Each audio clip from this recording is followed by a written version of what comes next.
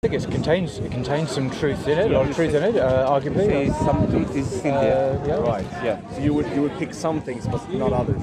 Yeah, because the Quran presents itself as a Furqan, criterion by which Muslims judge what is true and what it maybe is false in the previous scriptures as we have them now. So there's some things in the Bible I think which are true and valid. I mean, I personally love the Psalms. I think they're great, and a lot of the prophets, like the prophets teach, like Jeremiah, Isaiah, Hosea, and so on. There's some wonderful stuff there. But there's other stuff where, for example, where the Bible seems to suggest there are many gods. There's not just one God. It's called henotheism, the idea that ours is the one true God, God of Israel, but that other gods exist. That's quite a common belief evidenced in the Jewish Bible. And Muslims would say, no, there is just one God, the God of everyone. So that would be an area where the Quran would seek to affirm the unity and oneness of God over against the belief there are many gods, which you find often mentioned in the Bible. So... Yeah, I understand your point. But as regards Jesus, a Muslim, if you don't believe in Jesus, a Muslim, you're not a Muslim. You know, you must believe in Jesus. The Quran commands that. You don't recognize his divinity. Correct. Yeah. You see him as a prophet. Exactly. And indeed, there are passages in the. So do they believe that he resurrected? No. But they believe that God took him up to heaven. God saved him and took him up to heaven. So God obviously removed him from the danger of being crucified. There was a risk that some of the Jews or others wanted to crucify Jesus. The Quran says no, he wasn't crucified, although it appeared that he was to them. Right. But in fact, God saved Jesus and took him to heaven. So that's why he was around. Without that, Islam doesn't have any answer to our sin. It doesn't have a way to redeem us of our sin. Because Christianity's message is that God came down in the form of Jesus Christ. Yeah. Is that what you believe, by the way? Is that your belief as well? Yeah. Right, okay. I'm Paul, by the way. Oh, yeah, I'm Martin. Nice to meet you, Martin. Yeah. I didn't ask what your faith was. I'm Muslim. Yeah, I imagine so. Yeah. Sorry, we were introduced. But Muslims believe, and we believe that God doesn't require a sacrifice, human or otherwise, to forgive our sins. In Islam, God is most forgiving, most merciful. He forgives sins because that is his nature, if he pleases. So he doesn't require a man to die. And indeed, the teaching of Jesus suggests that is the case. That Jesus said, I desire mercy and not sacrifice. We can turn to him, like in the teaching of the Lord's Prayer. You could go straight to God without any intermediaries, like whether it be Jesus or prophets or any other human beings, straight to God and asking his forgiveness. And that's in the Sermon on the Mount. So that's the... Islam obviously agrees with what Jesus teaches about salvation. Okay. I don't have any questions really about Islam. I don't know much about it. So, do you have any questions about Islam at all? Are there any things that... because often people have misunderstandings. I'm not saying you do, Not but really. about... It's just nothing that has had me very convinced about it. Really. And mostly it is. I always look at the fruits of faith. Right. And I don't see much of Islam that compels me. Right. Well, what do you see? What do you see that Islam that doesn't compel you? What's your view? It doesn't tend to create humility and saint-like behavior. Wow. I see more aggression. Right. More. It makes people more narrow-minded. Right. And do you have any Muslim friends? Not many. I have some ex-Muslim friends. Right. Not many. So that's just what I've been receiving. Right. It's interesting you say that, and I think many people in the West do have that perception. But the other side is that Muslims view the West and Westerners and Christians as warmongers, as people who invade their countries, often on pretexts, false pretensions, on lies, kill lots of people. Whether we see the sanctions against the Muslim people of Afghanistan at the moment, where literally thousands, tens of thousands of people are starving to death because the West the banks are holding money from that country, or whether we look at the invasion of Iran, the attack on Iraq, I should say, which was done on false pretenses that Saddam Hussein was somehow in league with Al Qaeda and 9/11. You know, and hundreds of thousands of people died because of a Christian leader, Bush, and his colleague Blair, both committed devout Christians on their crusade, as Bush called it, and. You know, and these incursions, these invasions of Muslim countries have resulted in untold misery and death. And out of this hell, we saw ISIS come out of it, out of this chaos and disorder and destruction of Iraq.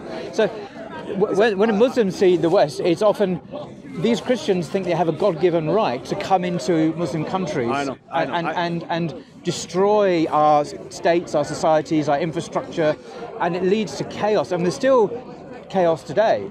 Now, so I agree with that. There's a problem on both sides. The Muslims on that side. I see also the West as where the evil festers. It's Babylon, really, and I understand their view of that and all what they've done.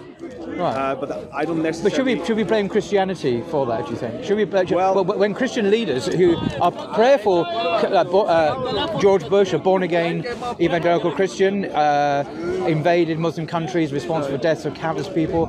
Tony Blair was received into the Catholic Church. You know, very pious, godly man, lied to Parliament about Saddam Hussein's weapons of mass destruction coming to Britain in 45 minutes or something. You know, pretext for going in there. Should we hold these people to account for their faiths as well? Should we blame the Christianity for the KKK? Of course not. I don't really support the Christianity that we had in the West, Catholicism or Protestantism. But I support Orthodoxy, Eastern Orthodoxy. Right. Is that Russian or Greek or? Greek. You're Greek Orthodox. Yeah. Well, I'm a catechumen, so I'm not baptized yet. Right. So you're seeking entrance into the Greek Orthodox Church. Yeah. So I'm just learning that as well. Right. But that is because I've been disillusioned with the Western Christianity that we have, and see that. Yeah, I believe the faith in God is something of the heart, something of the soul, and not of the mind. Right. And what I see is that many faiths, especially Protestantism, has become very intellectual. It has taken on the secular, intellectual mindset that we have nowadays. That's why everyone talking and screaming at one another. Where the heart's cold. No, I see. No, I think that's a very good point. I mean, my own experience. When Muslims, what there are 1.9, maybe 2 billion Muslims on Earth. There's a lot of Muslims on Earth. Just are. Some Muslims are not good people. You know, but most Muslims I've met, particularly the devout Muslims, are humble people who love God, love their Creator, who are phenomenally generous in charity. In fact, the number one charity givers in the UK, according to a recent survey in the Times, are Muslims. They give more in charity than any other group, including Jews, Christians, atheists. They're phenomenally generous with charity. This is to the public, not just charity to other Muslims, to general charities. So the more committed Muslims, in my experience, are to faith, to their Lord, and to practicing their faith. That's to prayer and fasting and giving in charity. The more humble and the more neighbourly and the more good people they are. That's my experience. But there are some fanatics. Yes, I don't doubt that. I've even seen some of them, but they don't tend to be the majority. They tend to be thank goodness, a minority. Any more than the KKK or Ku Klux Klan or the extremists who are banging the drums of war to go into Muslim countries and take them over and liberate them into hellfire, basically. That's what happened. Anymore, I blame Jesus Christ for that. I don't blame Jesus for that. Jesus was a noble, godly prophet of God, messenger who was sent to bring the good news of the gospel to people. So I don't blame Jesus for that any more than I blame God or the last prophet of God, Muhammad, upon whom peace. I don't blame him for that either. The bad things that some Muslims do. So, but I think one of the issues between Islam and Christianity is to do with Jesus being God, and that I think so. The Gospels, when I see them, that they depict a man who is praying to God. It says at the beginning of Mark that Jesus went out before dawn, before daybreak, and prayed to God. actually says that. And he is a man that Muslims recognise as a godly man. But Christians, I'm afraid they might fail to see his divinity. Right. That he came down to save us from our sins. Right. Pretty much, and to give us our way into heaven, to salvation, to save us from our sin, to save us from the horrible death that we are in. So, is God immortal? Is God someone who dies, or is he someone who doesn't die? Well, I don't know that. I'm just a human. But okay. What does the Bible say? The Bible does. God is mortal. Yes. God is mortal. He dies. No, immortal. Oh, immortal. Exactly. Because it actually says that in the Bible, in 1 Timothy. It says God is immortal. Yes. So he doesn't die. So who died on the cross? That was the body of Jesus Christ. The body. Yeah. Right. So Jesus Christ was half man, half God. Right. But we are fully God and fully man. So it wasn't Jesus' deity that died, in your view, it was his humanity that died on the cross. Yeah. Right. So why would God require then a human sacrifice, which, by the way, the Bible condemns in many places as an abomination? Why would God then require that in some way to allow him to forgive our sins? I don't quite understand the logic of that. Well, I'm very new to Christianity.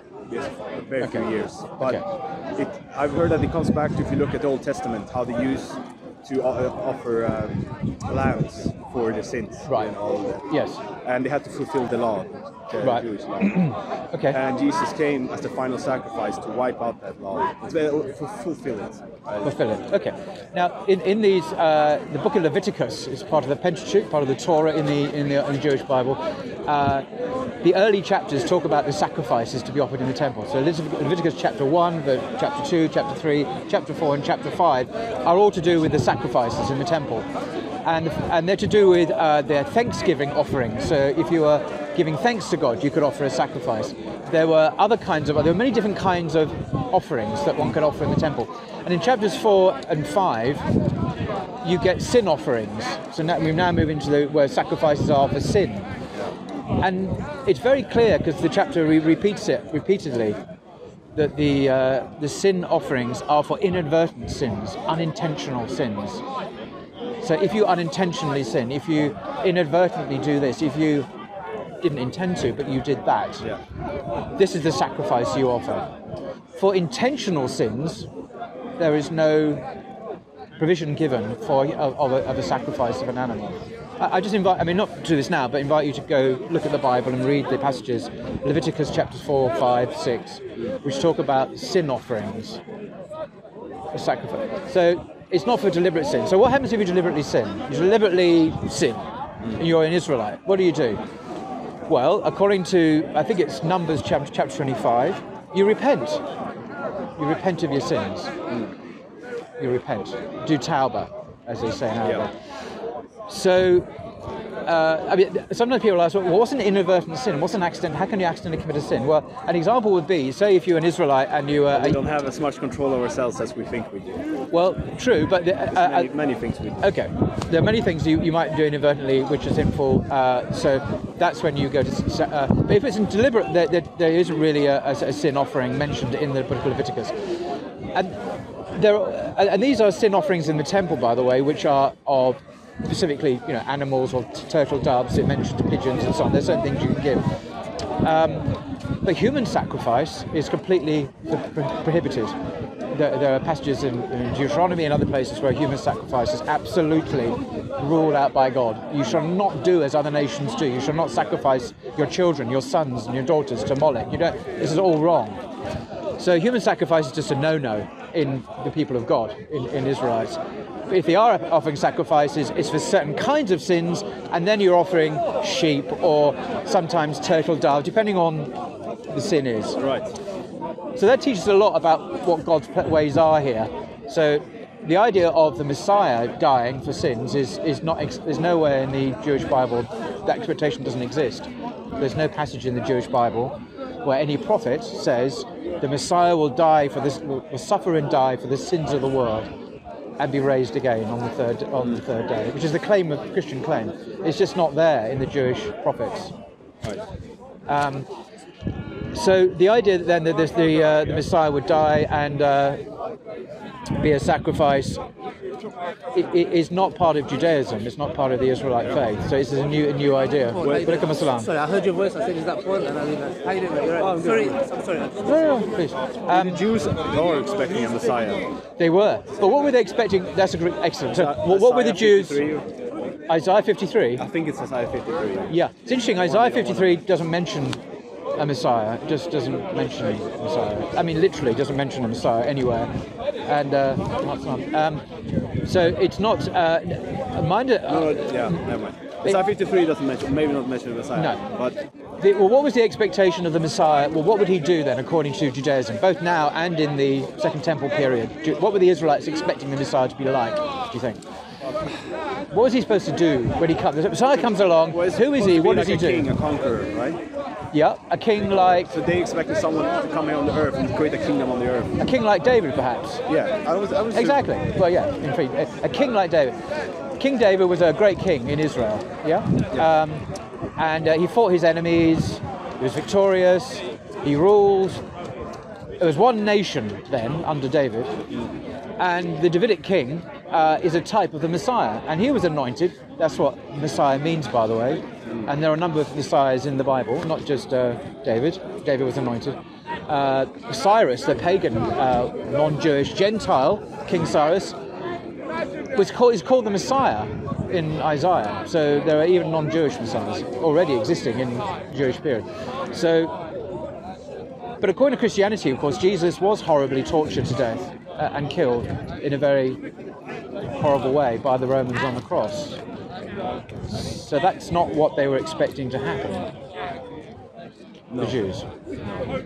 So that's why Jews, I think, don't believe in the Christian Messiahs, because it's not what they're hoping for, according to their own scriptures. Exactly. But that was Isaiah 53, which is a chapter which I've heard the Jews don't really like to talk about or read. Well, the Jews here love to talk about Isaiah 53. There's a Jew over there who I can introduce you to, who will talk to you about Isaiah 53. Because it kind of almost describes that someone exactly like Jesus is going to come and be beaten and tortured and died for their transgressions. Okay. The thing about Isaiah 53, the consensus of most scholars, historians, Old Testament scholars today, is Isaiah 53 is the fourth of 4 servant songs. Now, these are passages in Isaiah, beginning, I think it's Isaiah 46, it goes on Isaiah 49, and Isaiah 51, and Isaiah 53. Where the servant who is called the servant is explicitly identified as Israel itself. Israel is the servant of God in these passages. So if you're reading Isaiah as it flows, the narrative, as it goes through chapter after chapter, and you get to Isaiah 53, you already know what the servant is, because it mentions him, this figure, poetically called the Messiah, called the servant, I should say. Messiah is not mentioned, as I've already said, in these passages. So when you hit Isaiah 53, you know what's been spoken about because you've read the preceding chapters. It's Israel, and it's Israel in exile in Babylon, because that's what the story's about. And they're suffering, and the way that the world will look on them and be horrified at their terrible plight, they've been abandoned and so on. And then the story goes on. It's a very figurative, poetic way of talking about Israel's plight in Babylon, in the exile, in about 500-600 BC. That's kind of what most historians, when they read that passage in its context, understand to be what's going on. If you parachute down as a Christian into that and ignore all the context, and you have your Christological glasses focused on Jesus, looking for Jesus, you'll see Jesus. Of course you will. Absolutely. Because you're looking to see Jesus there already, and you're ignoring any of the contextual indicators of the meaning of that passage, like who the servant is, because it's also identified as Israel. But it's interesting that Isaiah 53 doesn't mention Messiah, doesn't mention Jesus. It doesn't mention a person dying and rising again from the dead either. It doesn't say this person died, if it is an individual, died and rose again. It's kind of quite elusive and poetic. But everything has to come from prophets, because there's many things that has happened, miracles and things that the prophets didn't write about. And we have a lot of the writings from the apostles and things that witnessed him. What, the miracles? His miracles? Well, they witnessed him after, the resurrection. And the resurrection. And God answers from it. And they were willing to die and go for persecution. They went through very horrible things. The early followers. Okay, well, who did Peter think Jesus? So Peter, he was the chief of the apostles. So who did Peter? I don't mean during the Gospels. So what I mean is, according to Acts, beginning of Acts, after Jesus ascended to heaven, Muslims agree Jesus ascended to heaven. We all agree he left the scene. Peter then preaches to Israel, to the Israelites, in Acts chapter 2, verse 22, telling them who Jesus is. Okay, and I happen to agree with Peter. He says, Israelites, men of Israel, Israelites, listen to this. Jesus, so he knows who Peter is, but he's full of the Holy Spirit. Jesus was a man attested by God, through whom God did signs and wonders amongst you, as you yourselves know. That's literally a verbatim quote from the English anyway. So Jesus was a man through whom God did signs and wonders, a man accredited by God, through whom God did signs and wonders amongst you, as you yourselves know. So we know he's a man, that he is God's man. God did miracles through him. You yourselves saw the miracles. No, Christ is not only a man. He is both God and both man. He's a part of the Trinity. I get that, but I'm quoting Peter here, by the way. Okay, sorry. I'm quoting him after the ascension, so it's after all of these things happened. Yeah. Jesus left the scene. Peter's full of the Holy Spirit. We've already had Pentecost. Peter gives it to them straight. Jesus was a man accredited by God, through whom he did signs and wonders, miracles amongst you, as you yourselves know. Peter doesn't mention the Trinity. He doesn't mention incarnation. He doesn't say Jesus is God or divine in any sense at all. And I think Peter's probably right. He knew Jesus, spent some time with him, perhaps. And but the apostles were human as well. Many of them didn't even see his divinity, didn't even know who he was when they were with him all the time, and he did miracles upon them, and they were blind to see. They couldn't see his divinity for a while, So they didn't know everything, I would imagine. No, but Peter says that God was working through Jesus. Like prophets do. God works through the prophets. No, Christ was divine. Right. Christ had a divine nature. So he wasn't only working through him. Okay. So who is God? God, we've already agreed, is immortal. He doesn't die. God also knows everything, doesn't he? He's the truth. Yeah, he's the truth. But God also knows all things. So he's omniscient. He's all powerful. Yeah. Muslims and Christians and Jews all agree on this. So we've already seen that Jesus died, but he was immortal. That God is immortal. We've kind of touched that briefly. God knows everything. Did Jesus know everything? Did he know all things? I don't know. I can't answer that. Okay, well, he probably did. I can. No, I can answer that for you, because he says in the Gospels about the date of the hour, Mark 13 to be precise. No one knows the date of the hour. When it's going to happen. Neither the Son nor the angels, no one, only God in heaven, only the Father in heaven. He explicitly says the Father doesn't know. The Son, nor the Son, nor the angels, no one knows apart from the Father when the hour will be, the date of the end. So he confesses his ignorance about a date. So he doesn't know everything. According to Jesus' own confession, he doesn't know everything. He's not omniscient. Therefore, he is not God. We've already agreed that God is omniscient, knows all things. The other thing, God is all powerful. God created the heavens and the earth. That nothing can overcome God's will. He has dominion over all things. But Jesus didn't. According to the Gospels, he got tired. He was human. Yeah, he was human as us. He suffered. The devil came to him as well and tried to tempt him. Yeah, just as us. So the devil tried to tempt Jesus. So do you think God can be tempted by the devil? No, Jesus. I don't think Jesus was tempted. Right. So Jesus wasn't tempted then? No. But you just said he was. No. Right. Oh, no. okay. No. I said the devil tried to. Right. So the devil didn't know who he was dealing with then. The devil didn't know this person was divine. Well, the devil, I'm pretty sure the devil knows. I agree. So why was he trying to tempt God when he knew anyway that God couldn't be tempted? Well, I'm not sure the devil knew that. Oh, he didn't know that? Oh, no. I'm not sure. Oh, okay. No, I thought the devil, living on the supernatural plane, if you like, would know, if he was encountering God, the devil would know that he was encountering God. It wouldn't just be fooled by a veil of flesh. Oh, it looks like a human being. He wouldn't be able to detect it was. Well, it was the Son of God that he. attack. Right. But he was. He had a human. He knew he had a human body. Right. He had, just as us, but he didn't sin. No. It's just according to the Gospels, Satan literally took Jesus to the top of the mountain and showed him all the kingdoms of the world and says, you can have all of these if you just bow down and worship me. Satan says that. But he didn't realize who he was talking to, clearly. He didn't realize he was talking to what you would call a divine being. But the demons knew, in the Gospels, they recognized who Jesus was. You are the Holy One of God, which doesn't mean God, by the way, it just means that. So that's a bit of a confusing thing. So Jesus, according to Mark 13, didn't know the date of the end.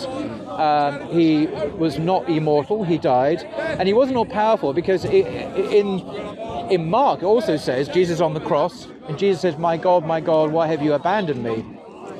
That's very weak. He feels that he's been abandoned by God, and he cries out in despair. And that's a supreme weakness and vulnerability there. Yeah, humility, meekness. But also weakness. He doesn't know. As another example of ignorance, he says, my God, why have you... withstand all of that, knowing that Jesus knew what was going to happen to him. And he went through it anyways. So why is he saying to God, my God, why have you... But why have you abandoned me? He doesn't understand, at least the way it's presented in the Gospels, why he has been abandoned. He just doesn't. He just feels forsaken. He feels lost. That's I'm not a theologian, but I'm pretty sure that what he said connects something from what the prophets had said as well. So something to do with that. Well, it's a quote from a psalm. I think it's Psalm 22, where David is saying, "My God, my God." Yeah. But that's David. David was just a human being. He wasn't God, obviously. No, but couldn't the Psalms be a prophetic text? It could be, but I don't think that psalm is prophetic. It's just recording David's despair. You don't believe it's prophetic? Well, it doesn't claim to be prophetic. It's not saying it's prophetic. It's just recording David's despair. It's not saying this is a prophecy of the Messiah to come and he will say this. It's just saying David said this. Right. It's not prophetic. Well, it's just a psalm. It could be prophetic. If there's a lot of things that the Psalms describe that then later happened in the New Testament, it becomes prophetic. Unless the gospel writers copied those verses and put them in Jesus' mouth, unless retrospectively they added the verses to the story to make it look as if there's some correspondence, because they could have done that. It could be the other way around. They could have retrofitted it to make it look as if I know that argument. They could have done that. That's possible, and indeed many scholars think that's exactly what happened. But I'm pretty sure that the Dead Sea Scrolls kind of confirmed that was the Dead Sea Scrolls. Yeah, so what do they confirm? Sorry. That was written before the New Testament. What was written before the New Testament? I'm talking way beyond my own knowledge there. But no, I'm pretty sure that's what they were. That's what they confirmed.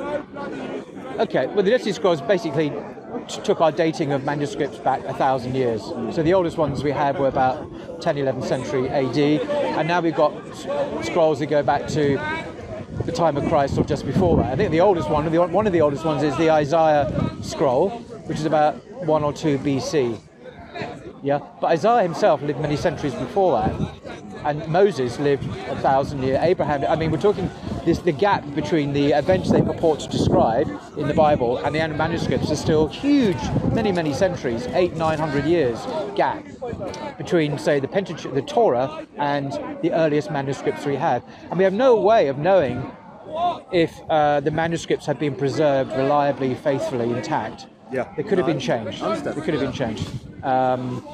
We simply don't know. We can't say. And that's one of the reasons why the Quran sees itself as a way of discerning, discriminating between what is authentic and true in the existing scriptures of the people of the book, the Jews and the Christians, and what has been falsified or changed or corrupted by them or forgotten. Yeah. Because the Quran accused the Jews and Christians of changing and manipulating their scriptures, adding stuff, forgetting things, and so on. So the scriptures we have today are not the original Torah, for example, that Moses was given, I should say, on Mount Sinai. That's one of the problems. See, that's why I don't fully agree with the argument of sola scriptura, which some Christians say. Because the Bible was created many years, hundreds of years after Jesus' death. But from the Orthodox perspective, that we have tradition that we kept. Yes. And we have the saints and the writings of them that has continued on the tradition from Jesus and the apostles. Yes. Because personally for me, just arguments on a text kind of misses the point of the salvation of our souls. Right. That if our heart isn't changed, if our heart isn't filled with God's love, then I don't think we know God at all. And I could know every kind of text there is, but if I don't know God in my heart, then how can I claim that I know the right life? But we've already, I think I've presented reasons why I think the Christian identification of Jesus as God is mistaken, because Jesus wasn't all powerful, he didn't know everything, and he wasn't immortal. He died, he confessed his ignorance, and he was clearly very weak and not all powerful in many situations in his life. I would say he was the most bravest man that ever existed. He didn't face his death very bravely, according to the Gospels. I know many men who have faced death. How would you have faced that death if you knew? Many men have faced Socrates, for example. You were facing certain death. Socrates. Yeah, he was a very brave man as well. But he was much braver than the way Jesus. Excruciating torture. All his friends abandoned him. Everyone abandoned him. The people hated him. He was innocent. He had only done good things. They cheered on to let a murderer, a criminal, lose instead of him. He knew everything was going to happen. There are lots of great men in Islamic history and other religions who have faced terrible death without abandoning their faith in God. I'm pretty sure you haven't good martyrs. No. There are people in the Islamic tradition who are horribly tortured for their faith, who didn't abandon belief in God. Now, I don't believe, by the way, that what the Gospels say about Jesus is historically accurate in this regard. So I'm not criticizing Jesus. I'm saying that the way the Gospels portray Jesus presents him as a man who lost his faith in God. He said at one point, according to the Gospels, my God, why have you abandoned me?" This is not the man of piety, of great faith in God. He lost his faith. He basically gave up. And he's not a role model, biblically, for anyone. I wouldn't say he gave up, because he fulfilled what he was said to do. But I'm just quoting the words that were given to Jesus in Mark.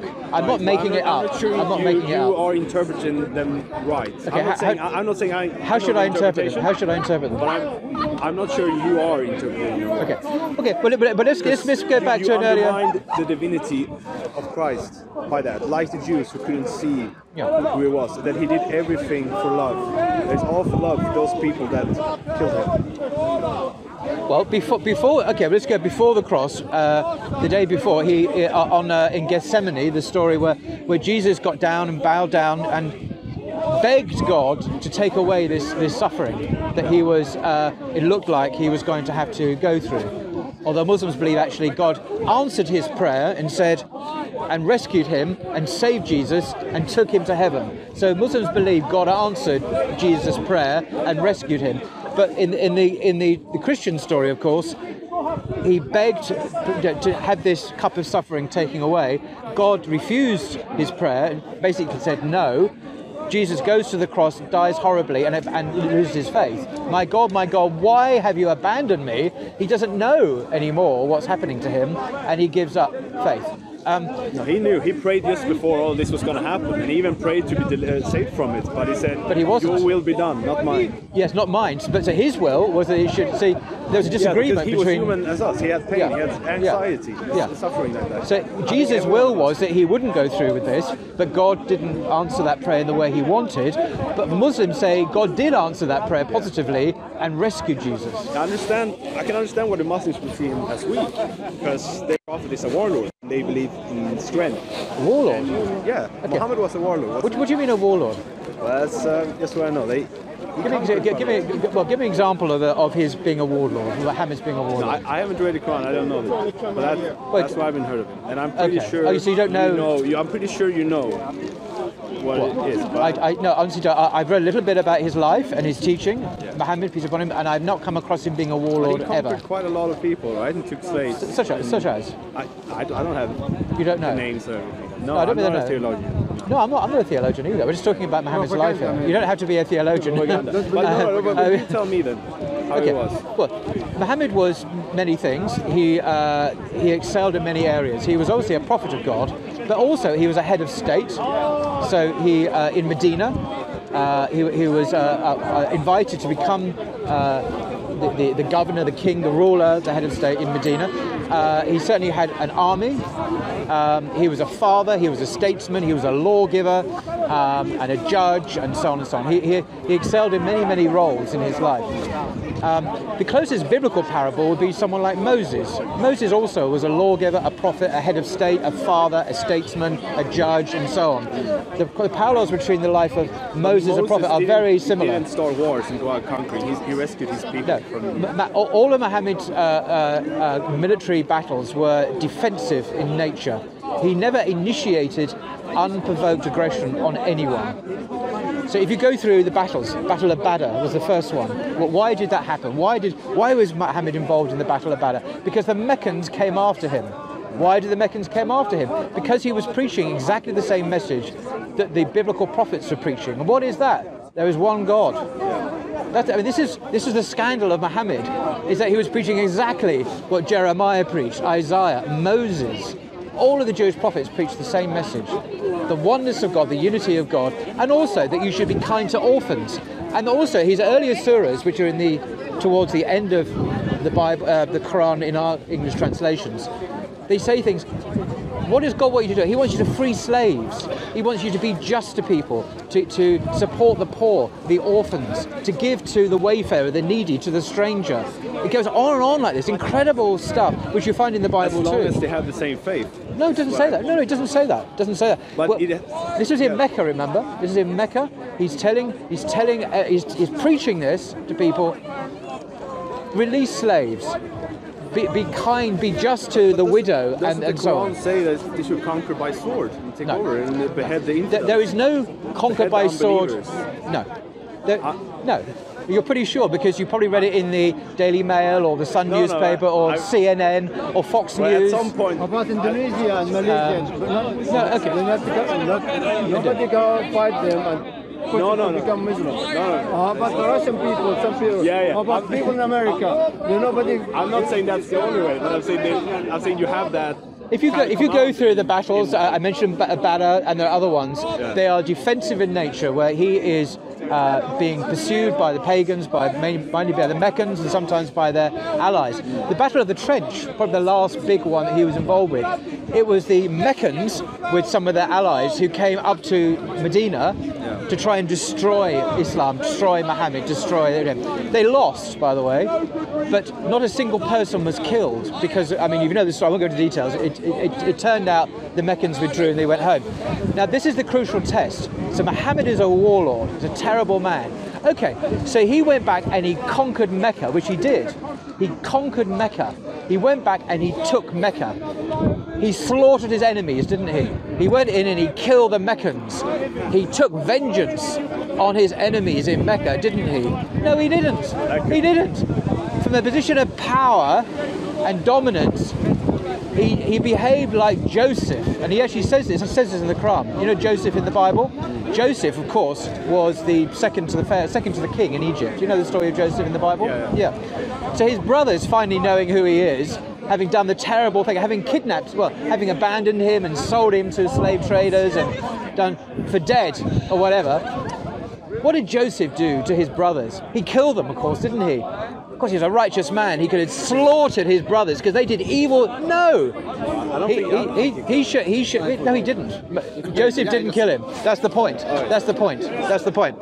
So Joseph, when he was in a position of total power in the state of Egypt, he showed mercy and forgiveness to his brothers who had wronged him so terribly. And the Quran says, this is what, I'm paraphrasing, this is exactly the way Muhammad treated his enemies when he could have exterminated them in Mecca. He showed them forgiveness from a position of power.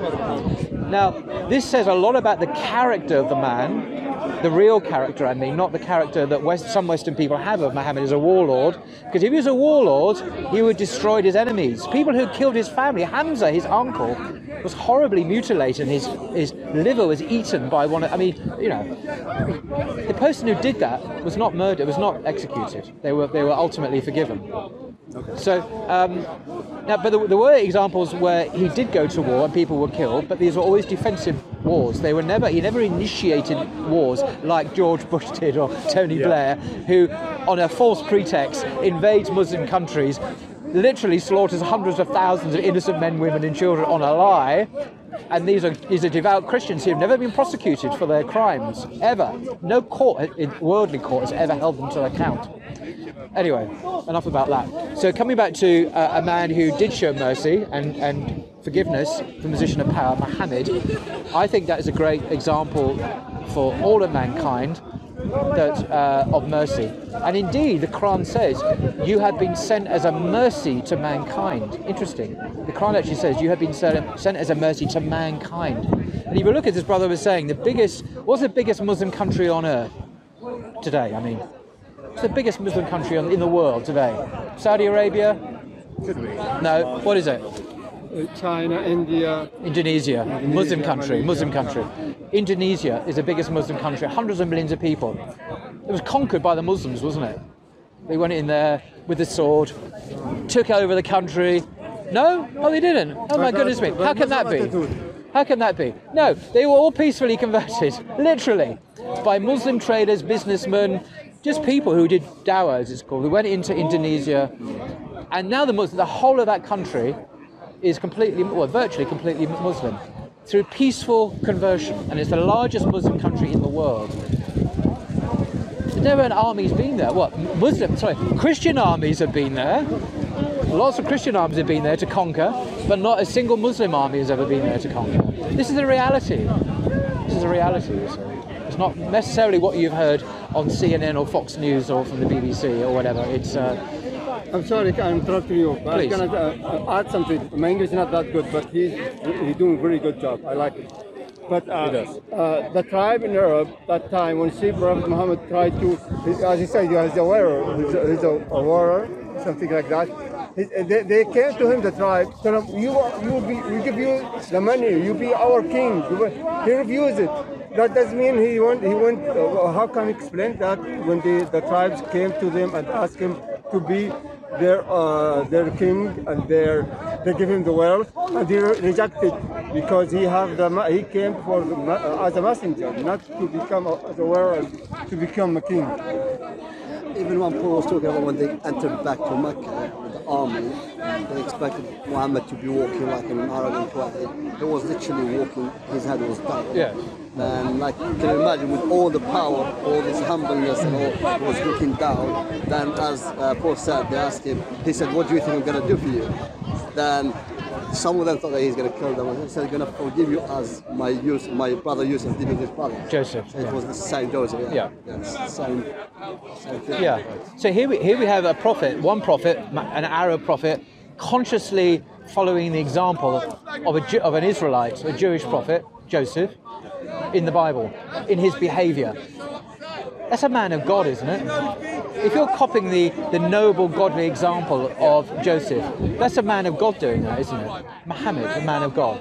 It just seems obvious to me. If you take away our prejudices for a second and just look at the actual evidence, a man who behaves like that, when he could have slaughtered, he had every reason to get revenge and justice and vengeance. He didn't do that. He could have done easily. No one would have stopped him, and he didn't. And he followed the example of another prophet, Joseph. That says it all. That says it all. What evidence do we need? Did he preach the same thing that Joseph preached? One God. Did he believe in the God of Israel? Muhammad believed in the God of Israel. The Quran constantly says that. Believe in the God of Moses, of Noah, of Jesus, Isa. Believe in this. It's the same God. Yeah. It's not a different God. Muslims are pointing to the God that Israel worships as the same God that Muslims worship explicitly. So what is the issue? Yeah, he might have been a very virtuous, good man, but how does that help us prove that the Quran or Islam is the way to the truth? Okay. The knowledge of truth. Okay. How does that convert our souls, heal our hearts? Okay. There is a lot of miracles there. There is a lot of science things mentioned in the Quran about the past and the present and the future. Yeah. There is a lot of. I'm sorry about the I know. What is the message that they all preached? A man came, according to the Gospels, a man came to Jesus and says, "Good teacher, what must I do to inherit eternal life?" This is in Matthew chapter 17. Sorry, chapter 10, verse 17 and 18. Jesus says, "Why do you call me good? There's no one good but God alone." And then he says to obey the commandments, and he lists them, 5 of them. And the man says, "I've obeyed all those since I was a youth." Jesus said, "You lack one thing. Go and sell all your wealth, all your treasure, and you have treasure in heaven." The one thing he lacked is the treasure was an issue. What Jesus didn't say was, "You put your faith in me as your dying and rising Saviour, and I will forgive your sins." He said, basically, be a good Jew. In the same gospel, Jesus was asked, what is the greatest commandment? In John 3, so whoever believes in him will inherit eternal life. Well, Muslims must believe in Jesus as well. It depends what you mean by believe. What's the content of that belief? Jesus was also asked on another occasion in Mark, what is the greatest commandment? And Jesus answered... You're raising a really good point. Yeah. Like, what is belief? So, what is the greatest commandment according to Jesus? Yeah. So Jesus said, here's this, "Hear, O Israel, the Lord our God is one Lord." Now that's quoting from the Shema in Deuteronomy chapter 6, verse 4. So this tells us that the oneness of God is the greatest commandment. That's also the commandment in Islam, that you believe that there is no God but God, with no partners. Yeah? It's exactly the same. The Shema, as it's called, is quoted in the 112th surah, 112th chapter of the Quran, which says that there is one God, and that God isn't begotten, that he is absolute, that he doesn't have a son, that he doesn't have offspring, and there is nothing like unto him. And this fits in this is the same theology as we read in Deuteronomy 6:4, that Jesus himself endorses or repeats, even according to Mark. This is the first commandment. Hear, O Israel, the Shema is word for hear in Hebrew. Hear, O Israel, the Lord our God is one Lord. That's repeated and endorsed in the Quran itself, in Surah 112. You can read it for yourself. So Jesus, Moses, and Muhammad are all in agreement on what is the supreme belief, what we must believe. We must believe in the oneness of God, the unity of God, but not that God has partners, that he begets or is begotten. The Quran explicitly says, refuting the Christian creed, the Nicene Creed, which is recited in your Orthodox Church every Mass, I have to know. The Quran rejects that and says, no, there's nothing like unto God. He does not beget, is not begotten, and that he is one. And that's actually the Shema. That's what Moses taught. Jesus reaffirmed that. The Quran agrees and affirms that as well. These are the witnesses stacked up on one side. And then you have your church which says, well, no, actually, he's three. And Jesus is begotten of the Father. So do we go with Moses, Jesus and Muhammad, or do we go with your church? This is the choice. I give you the Jewish Shema in Deuteronomy. I give you Jesus' teaching in the Gospels. I give you the Quran in Surah 112. Or your church, which says, no, we believe that God is three in one, not just one, and that in some way God begat his son, begotten his son. So the choice is yours. You make up your own mind. I'll go with Moses. I'll stick with Moses. I'll stick with Jesus. I'll stick with Muhammad, upon whom be peace. You can have your religion if you want, and no one's forcing you. The Quran also says, actually, very important verse to know, there is no compulsion in religion. There's no compulsion. That's actually a statement in the Quran. And Christians often say, well, that was revealed in Mecca, where Muhammad was weak, and Muhammad didn't have a state then. He couldn't force belief at the point of a sword and all that jazz. It's actually not true. That is a Medinan verse. It's a much later verse. There is no compulsion. Where Muhammad was head of state in Medina, and this verse was revealed then, that there should be no compulsion in religion. Not earlier on when he was well, he might be expected to say something like that. No, it was revealed in the second stage of his career, if you like, in Medina. Yeah. So Islam says there's no compulsion, but you make up your own mind. Yeah, well, I appreciate you taking your time. No worries. Anyway, this is delightful talking to you.